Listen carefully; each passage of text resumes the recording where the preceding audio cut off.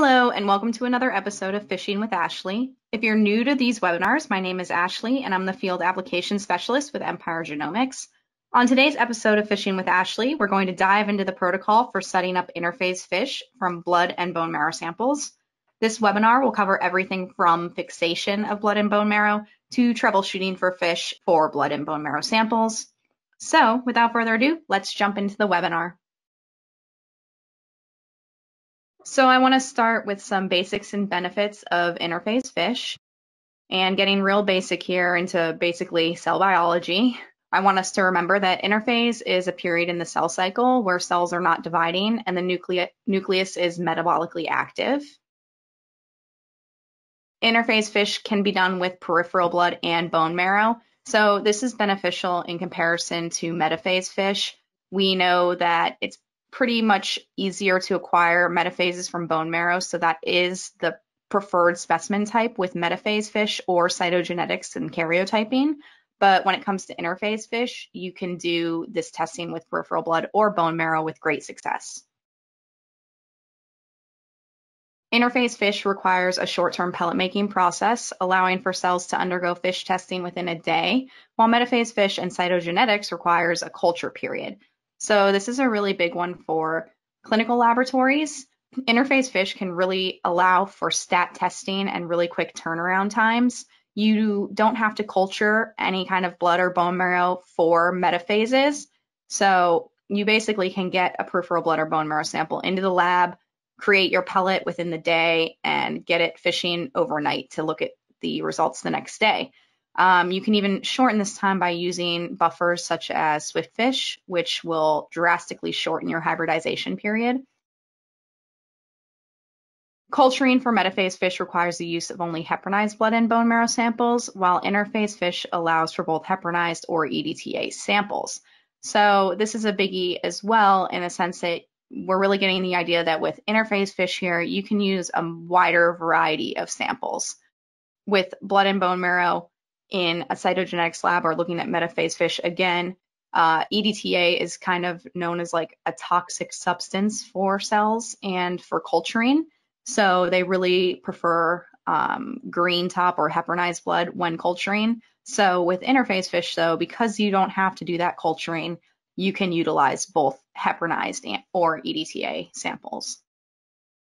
So we're going to move on to looking at just the basic protocol breakdown of blood and bone marrow fixation and fish protocol. So starting with blood and bone marrow fixation, the first step is swelling the cells, which is just swelling the cells for optimal viewing and imaging. You fix the cells, which is basically a method of preserving the cells for study. And then you drop the cells onto slides, basically to allow yourself to probe the slides and view them under the scope. Now, in between this dropping the cells and the full fish protocol, there is an optional step. I did not include it in this breakdown because it's optional, but there will be a slide on it coming up in this presentation, and that is baking the slides. So again, that's not here, but there will be a slide that touches on that.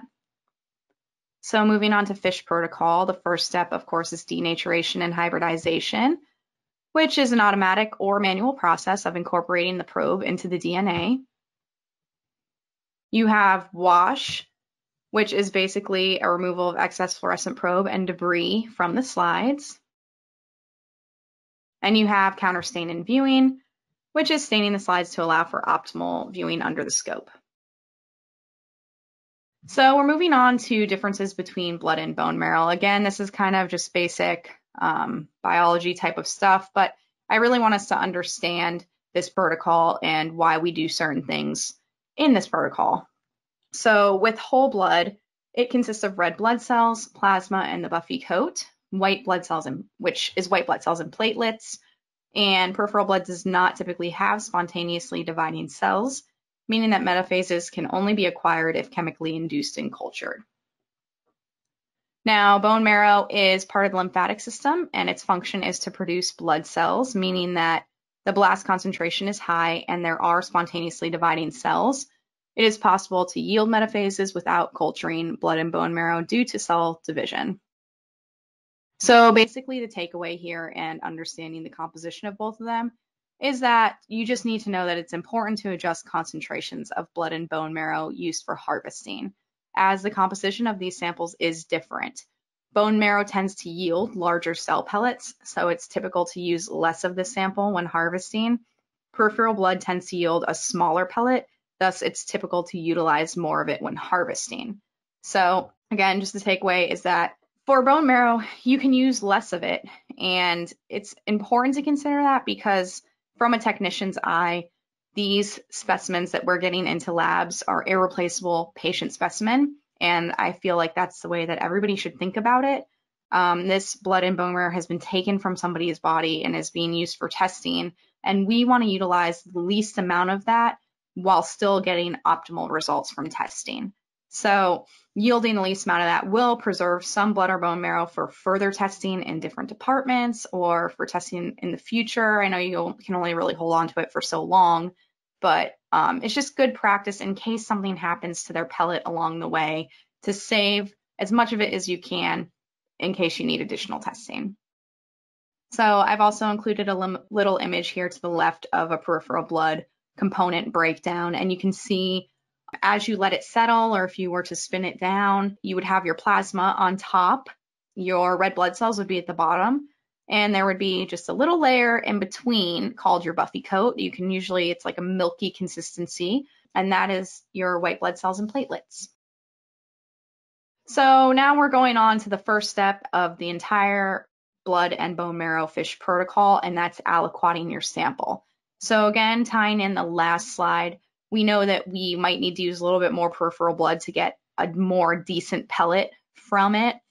So you utilize 1 ml of peripheral blood and add that to the 15 ml conical tube. Now with bone marrow, because it does yield a larger pellet, you can use 1/2 ml of that and add that to the 15 ml conical tube. So again, first step in this whole process, we've got the sample in the lab. Now we're going to add either 1 ml of peripheral blood or 1/2 ml of bone marrow to your 15 ml conical tube, to which we move on to the next step, and that is swelling the cells with hypotonic. So basically, cell membranes are semi-permeable, and water moves slowly into or out of the cell via osmosis, which equalizes the concentration on both sides of the membrane. So hypotonic solution works by making the concentration outside of the cell lower than that of the inside of the cell, so the cell will therefore absorb water and swell.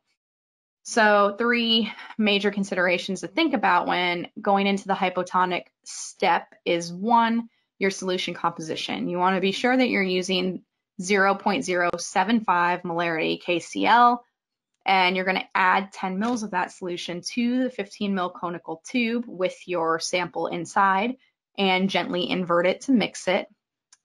You then want to ensure that your temperature is proper. You want to be sure that you're warming the hypotonic solution to 37 degrees before you even add it to your conical tubes. So typically when you get in the lab before you start the whole protocol, you would have some hypotonic warming in an incubator so that it's up to that appropriate temperature. And then also once you add that 10 mils of the 37 degree hypotonic, you want to continue to incubate the samples for the duration of the exposure of the hypotonic. And then finally, you have your time, and this is very crucial, and I'll explain more with the image to the right. You should spend no more than 10 to 25 minutes in hypotonic. So looking at the image to the right here, you have 4 different pictures. The first one, the cell spent 3 minutes in hypotonic, and you can see that there's really no change there under the scope. Image B depicts 10 minutes worth of hypotonic, and you can see this cell has grown, like almost doubled in size, and the membrane is still intact, which is very important. You don't want to ruin your cells. So that's a really beautiful image there of a nice swelled cell. It's going to make it easier for you to view in the end process of fish. And then images C and D, right away you can see that the membranes kind of burst in a sense, and they're no longer intact. That is because image C was 30 minutes worth of time in hypotonic and image G was 45. So this is not good. You don't want your cells to burst, and too much time in hypotonic will do that. So 10 to 25 minutes should be the maximum amount of time spent in hypotonic. So after we've gone through our hypotonic step, we move on to fixation. So now we've gotten our samples in, we've aliquoted them, we've grown them in the hypotonic to say, or swelled them in the hypotonic. Now we need to fix the cells. And again, fixation is just a method of preserving the blood or bone marrow cells for use in fish testing. The proper blood and bone marrow fixative is called Carnoy's fixative, and this is composed of 3 parts methanol and 1 part glacial acetic acid. You want to utilize multiple fixative steps to effectively remove red blood cell ghosts and basically a brown supernatant that is formed when the red blood cells are lysed with the fixative. So, with that being said, the number of steps is typically 1 prefix step and then 3 full fixed steps. So the prefix step is crucial in blood and bone marrow harvesting, and this step is completed by adding 1 ml of fixative to the hypotonic solution and gently inverting it. You then centrifuge it to pellet the cells and remove the supernatant. Now, so that means you've spent your 10 to 25 minutes in hypo, you remove your conical tubes, and you immediately add 1 ml of fixative slowly to the tubes and mix it up, spin it down, and remove the supernatant. Now, this is a really important step because it really causes much cleaner pellets, kind of keeps the cells from shocking with a ton of fix added to them immediately, and it really does form really crisp fish probe signals. So after your prefix step is your 3 cycles of fixation. And I say at least 3 cycles of fixation because when you're done with 3 cycles, if you're still seeing some red or brown kind of coloring to the pellets, you should then fix them 1 more time. So at least 3 cycles of fixation should occur, 1 with 10 mils of fixative and 2 with 5 mils of fixative. Basically, after your prefix step and removing that supernatant, you add 10 mils of fixative, spin it down, remove the supernatant, and then 5 mils of fixative, spinning those down and removing the supernatant to complete the fixation process.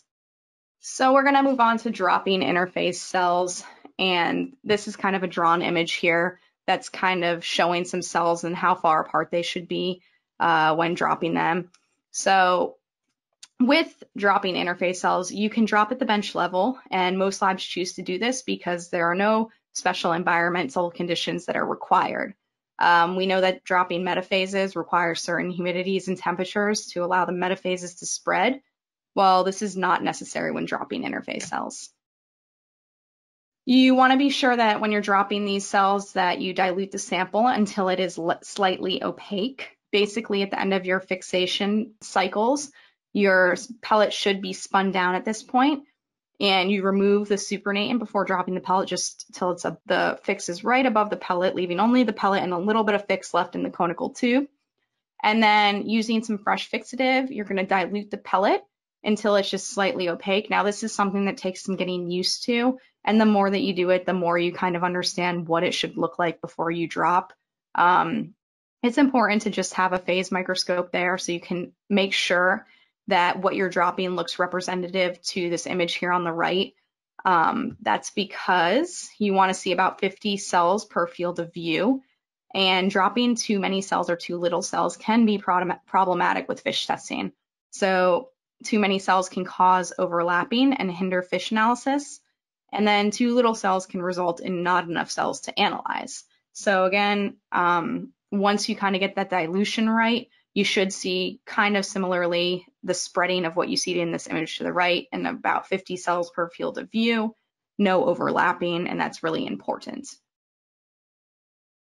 Finally, when dropping interphase cells, when you're looking at them, you want to ensure that they look transparent and flattened, and flat nuclei should appear light gray rather than dark gray or black on the phase contrast microscope. So now we're moving on to basically our optional step that some labs do and some labs don't, because studies have shown that baking slides can be beneficial but is not necessary, and that over baking is problematic. So I did want to include a slide about baking slides because I do see that most labs do it. And if you are going to bake slides, I want you to consider the following. First is that overaging can cause dim probe signals or failed hybridization. For fish, baking slides for long periods, which is longer than 10 to 20 minutes, at high temperatures may dry out the chromatin and result in poor or no hybridization. So with that being said, if you're gonna bake slides, do it for 5 or 10 minutes at 90 to 95, as this has been shown to condense chromatin and condense scattered signals into more discrete signals. So it could be helpful if you're seeing scattered signals to bake it for 5 to 10 minutes at 90 to 95. So the overall takeaway here is that baking isn't going to harm fish unless you're doing it for too long and too hot.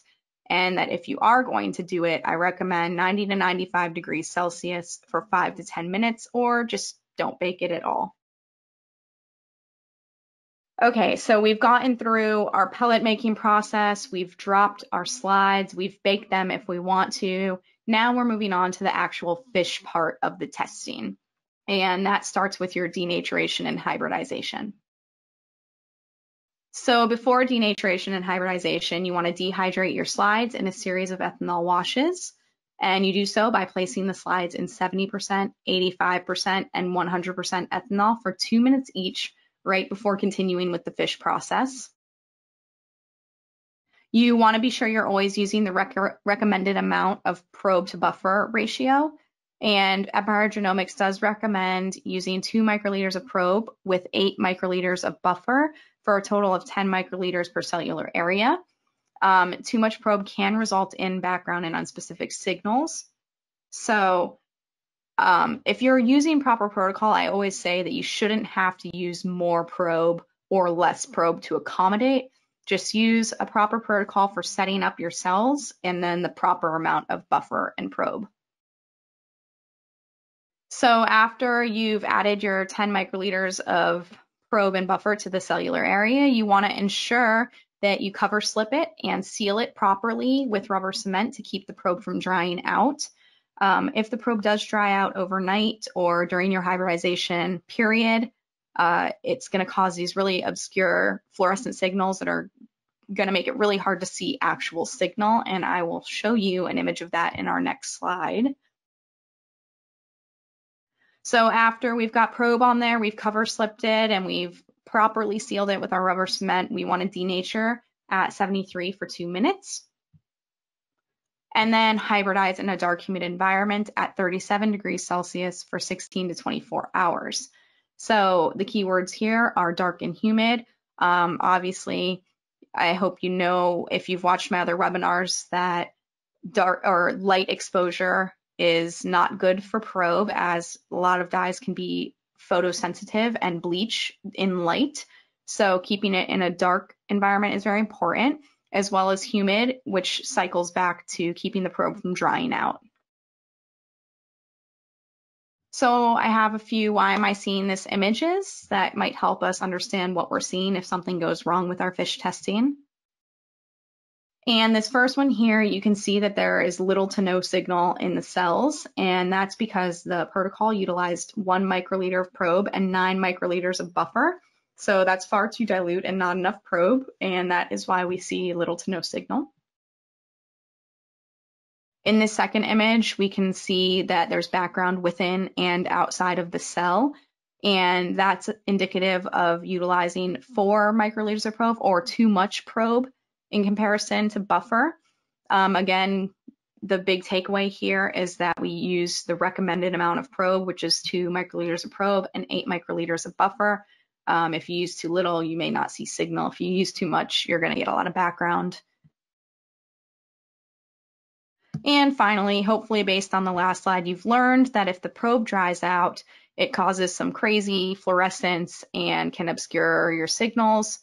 And this is an image of what that looks like. So after we have denatured and hybridized our slides, we're going to move on to our wash process.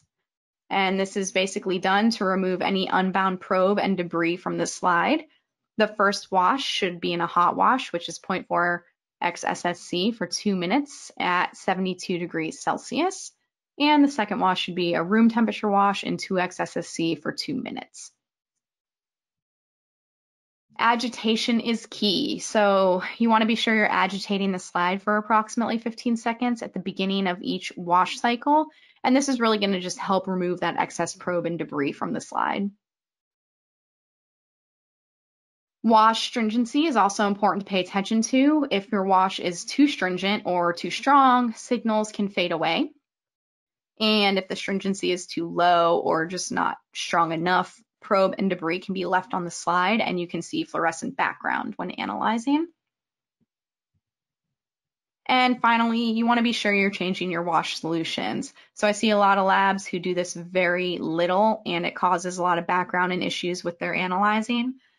Depending on how high of a volume your lab is and how many slides you process throughout the week or even the day, you may need to change your solution more often. But it is important to know that probe and debris can contaminate your wash over time, and the wash just becomes less useful and kind of loses its stringency over time as well. So it's good to change them regularly. So moving on to another why am I seeing this? I have two images here, and based on the last slide, hopefully you've learned what this is indicative of. The first slide, you see a lot of background within and outside of the cell. And then the second slide, you see little to no signal with absolutely no background anywhere else. And these are both wash issues.